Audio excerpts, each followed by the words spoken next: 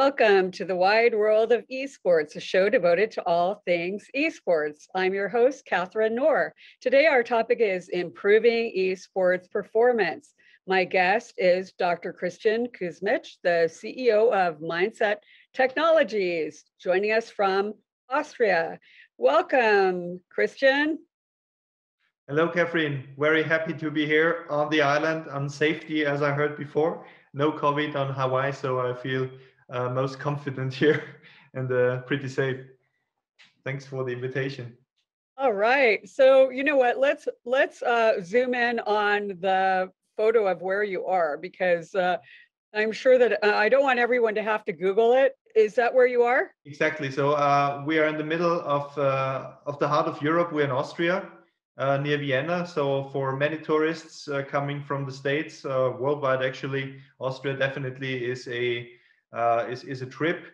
Yeah, we are near Vienna, actually, very near to Vienna, but we work internationally, we work globally. And for instance, as we can see in the next slide, we have one partnership with a Korean company. We work together in a research proposal where we want to find out, first of all, the best training methods for esports athletes, and also provide something like a biofeedback method. Similar to a pulse watch. So if you have a look later on at our homepage, it's called the pulse watch of the brain. And this is what it actually should be, what we provide there and put together. So we are pretty international, but we are located in the heart of Europe. Also have a co-founder sitting in Switzerland. So we are somewhere in the Alpine region and then work from there. Terrific. And so what is Mindset Technologies? Is that your company? Yes, exactly. Mindset Technologies is our company. We are two co-founders, and we have a team of 3 people collaborating with us: machine vision lead, AI lead, and a CTO. And what we do is we predict attention. And one of the most interesting areas where you can predict attention is in the high performance area, which is esports or racing or sports that put a lot of demand on the person, a lot of stress on the person, like for instance soccer. So for the goalkeeper, it's a huge stress, and so we are working with goalkeepers as well with a similar methodology like in esports. So do you work with the players or the teams in terms of trying to help them improve their performance? Exactly. We work with both, because we specialize in getting the best signal, which is hard enough in the field to get the best signal that says, okay, there's somebody who's getting tired. And getting tired means a lot of things in the area of performance, because when you're very fast with the keyboard and the mouse, speed might go down. For some persons, the speed might go up, but the accuracy might go down. That means the speed accuracy per se is very interesting to have a look at. And the thing is, with our approach, we always need to have a mediator to the team, which is the trainer. So we work together with trainers. We have, for instance, one method where we put, and I have the goggles here, where we put those gaze measuring and monitoring goggles on players, and we can see in live where the player is looking at. It's an ego shooter or League of Legends, whatever it is. We can see in live where the player looks at, where the gaze is, if there is a centering of the gaze. That means if the player is standing in the right place. And in the post-processing, we can put that together with psychophysiological signals, indicating fatigue, alertness, being in the right zone, having the right mindset point, all those things that enable you to perform better. So are you a neuroscientist? Is that what your PhD is in? What's your background? Yeah, exactly. So I started in Vienna, psychophysiology, and that is actually the science of bringing psychology and physiology, biology together. And then I decided to go to San Diego, where I studied at the UCSD in neuroscience and neurophilosophy. And when I did the research, especially in Vienna, I had one main topic, which was human-computer interface. So what I did is I was researching on the effect of computers, displays, also interfaces on human information processing. And especially I was watching the brain with electrodes, pretty invasive actually, because in the laboratory, you know, you have no problem putting electrodes to people. Looks a little bit like Frankensteinish environment there. But it's a very reliable, very good method. And interestingly, I had the idea to mindsets actually a couple of years later, because the last 20 years I was working in consulting, innovation consulting and IT. And I worked for a weather company in from the Red Bull empire. You know, this sweet drink from Red Bull, and they also have a weather company. And I was innovation manager. So what we did is improving predictions. And then I thought, okay, everything we do here, we could do the same with the human mind. I mean, it's strange. It's totally different if you have a fluid around Earth and you're predicting something. And it's not like the brain when it comes to this, but the mathematical methods behind are pretty much the same. And also the artificial intelligence applicable to it is pretty much the same. Sure. Okay. So let's learn a little bit about what you do, and let's look at the first slide. Yes. Tell us about this. Yes. What you see here is a combination of two things. We are working with goalkeepers.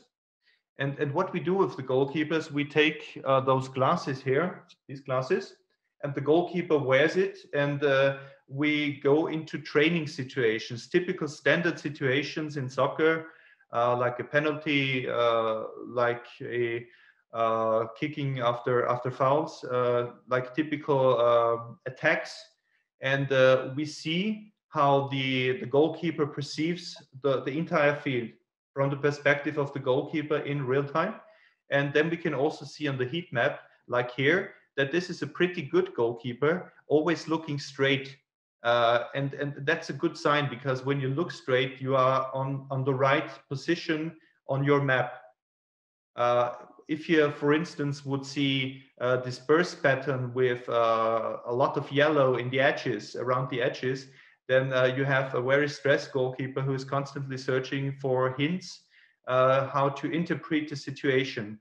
And this is a very typical thing here that you can see, and this is also something that we can observe in esports, especially in racing, that this centering and looking at the right place, mainly at the right place, is the gate to success and being better, making less mistakes, being faster, and yeah, this is one typical approach here. We will also work with drones and cameras to have the bird's view also on the field, of course. Sure. Okay. So let's take a look at the next picture.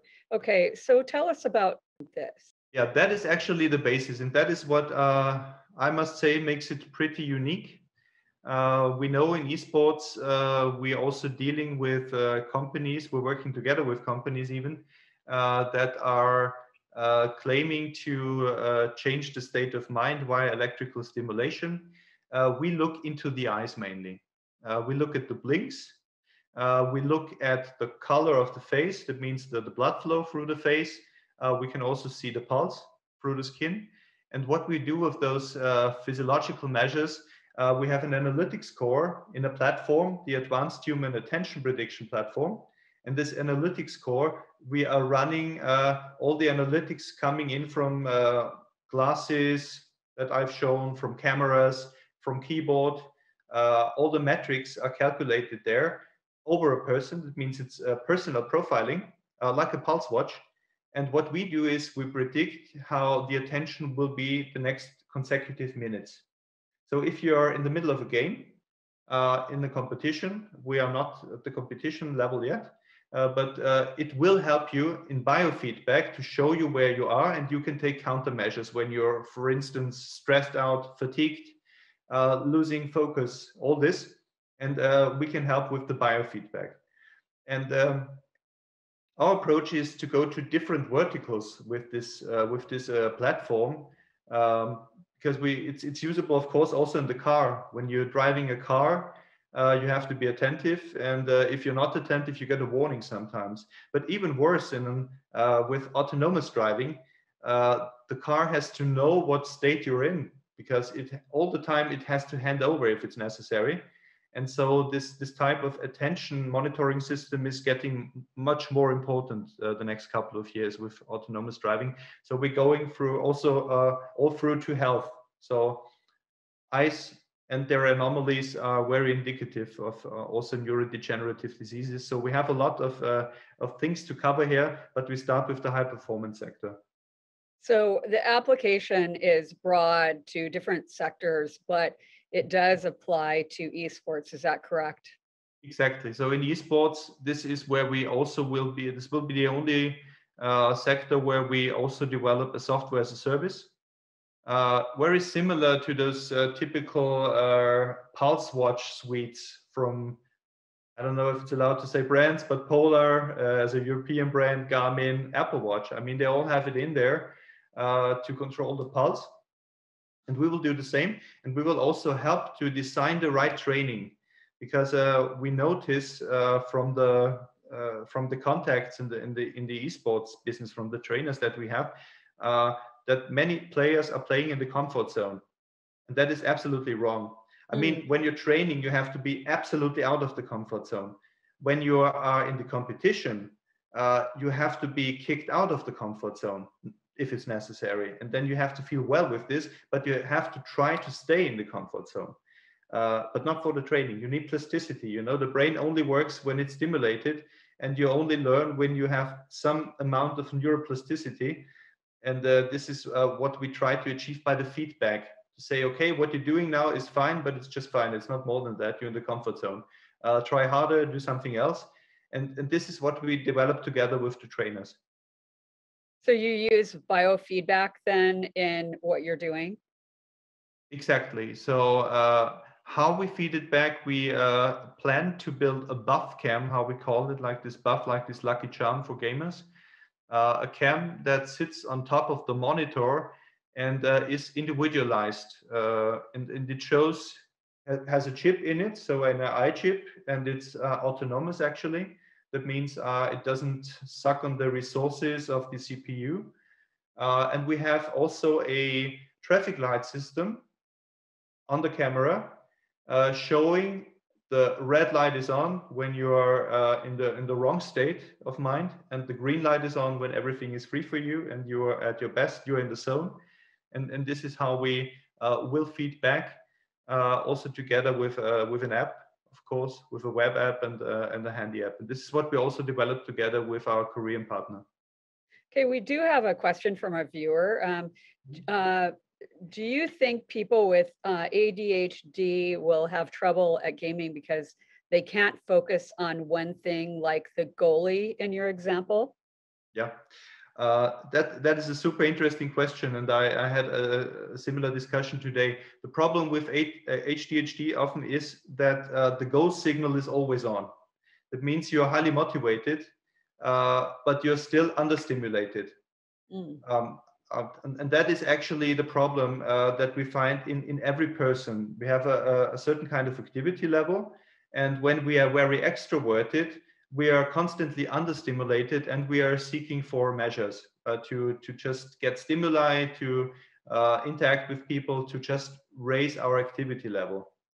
And the thing is, with ADHD, you're trying to raise this level as well, because they are constantly understimulated. And once the go signal comes, it's just a go signal, but it's an unguided missile. So what helps is, except for regimes of drugs, which I'm not a doctor to claim if it's good or not, but in gaming, could definitely help. I found studies where it can help when you have a focus and the go signal. It depends on the game. So if there's a lot of distraction there, it won't be very beneficial. But if it's a game that can really catch your attention and your focus, especially the gaze of the eyes, they help a lot to establish this focus of attention, then it could be even beneficial. I know one gamer very well who has ADHD. Yeah, it works for him. He's in the flow when he's gaming. Terrific. Okay, so let's look at the next slide. Okay, and so what does this show? Yeah, that shows a typical working place of the world champions in sim racing of Burst DK, a esports team in Denmark. And we work together with them. And this is also a very interesting topic here, showing also the limits of a method. So if we would say, for instance, we go into the car again. So we go into any car, we have a camera in there, and the camera is watching us. The problem with car driving is it's extremely boring. Nothing happens there. So you drive your car 30,000 kilometers, and the only thing that happens is snowflakes. I mean, in Hawaii, probably a volcano breaking out or something like this. That is something, but it rarely happens. And so we are also interested in sim driving, because of course it's a little bit like real driving. I mean, it's a big deal like real driving, but things happen. So all the reactions, fear, startle reactions, all the reactions expecting, the gaze patterns, looking into the right angle onto the curve, which is an absolute discriminator between the really good drivers and the not so good drivers. And all this we can find there, and we can also use it in other applications. And this is why we have this database idea, and not only this single-mindedness in applications where we say it's only esports. Attention doesn't work like this. It's like having a heartbeat only when you're doing training. You always have a heartbeat. And the Apple Watch constantly measures the heartbeat and puts out a profile. And this is the way to go for us as well. Okay, so let's look at the next slide. Okay, so I know this is a little blurry for our audience, but can you tell us about that? It's a little blurry, but it shows pretty well the two things that we use. We are already using those glasses that can measure the gaze, and also very interesting, the pupil size. You can see the mental load when you have the size of the I think it's rightly pronounced pupil in the eye. Because of course it regulates the amount of information intake to some extent. Plus there's a lot of nervous system hanging there, and so we can also see this with the glasses. And on the right side you can see the buff cam. That's just a sketch of the buff cam, how we plan to have it with this feedback mechanism, with the traffic light system. And this is where we're also looking for investors to build this camera. Needless to say, COVID is not the best time for investments currently, because traveling around is not easy. But we are on a good way, and this will be actually also a consumer product in the end. We will start with the teams, and we are working with teams. But it will be interesting for every gamer, like a Pulse Watch is also interesting for everyone who is interested in sports or self-measurement. Sure, and that's a good comparison, because a certain number of years ago, we probably wouldn't even imagine that, everyone has, one of these, but now it's pretty normal to have almost a huge population with wearing such watches. So let's look at the next slide. Exactly. So what's interesting for us is also, especially in training, what is the right kind of training? So we stay one level above the application. So if somebody says you need a shooter trainer for being a better shot, that's one thing. What we do is we look at the level whether something is automatized. If it's like driving in a car, again, when you learn to drive a car, nothing is automatized. You have to think of everything. You're serial. You think, okay, I have to shift the gear. I know not in the States, you have automatic, but now it's the gas pedal, now it's the brake pedal, and you always have it serial in your mind what you do next. And there is a stop sign, and I will stop. And at some point, of course, you can make a phone call and you think you are parallel because you can drive and it doesn't make any effort, it's effortless. And that's exactly the point. Some things have to be trained to the state that they are effortless. And other things are skills, and they will never be effortless. And this is also a discriminator between talents. of some kind. We also can use this as a talent mechanism, find out who has a talent for what, because being fast is super when you are also accurate. So if the speed accuracy is fine, it's really a gift. But if you're only fast, it doesn't really help you. And we heard it many times from trainers that the actions per minute are the thing that is the key performance indicator, but it isn't. It's actually the accuracy in those actions. What does the zone in picture show? Yes, this is actually the, if you look at this inverted U shape, this is how we humans tick. And I mentioned before, when you are really extroverted, you're constantly underactivated. This is a feature, a hardwired feature of our brain. And when we're underactivated, we are seeking stimuli. We're looking for persons we know because social interaction is very activating. We look for action. We want to do something. This is the motivation behind it. When you're on the other side of the spectrum, on the other side of the U shape, you are constantly overactivated, and introvert people are constantly overactivated.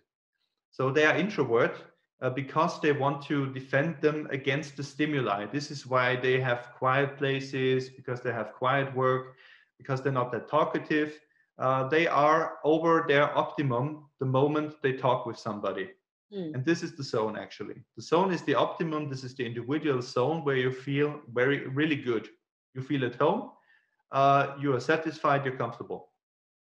When you have stress, and competition is stress, of course, people act differently to this kind of stress. Do I have the skills? Do I have to drill? As long as the drill is enough and I don't need resources for this, cognitive resources, I can perform pretty well. But at some point, when a new situation comes and the demand is higher, I might be out of the zone. And then the question is, where is my zone normally? And this is why we have to find it out in a constant measuring, like also with the pulse watch. You need to have something like a baseline. It's not like you can measure it once and then you know it once for all. You have to have a baseline, and with this baseline, you know exactly where the zone is. And for performance, the zone is perfect. For training, it's not perfect. You need to go much harder in training. And so you can use this methodology for both training and for competition. So athletes need to try to learn how to go out of their comfort zone. Is that right?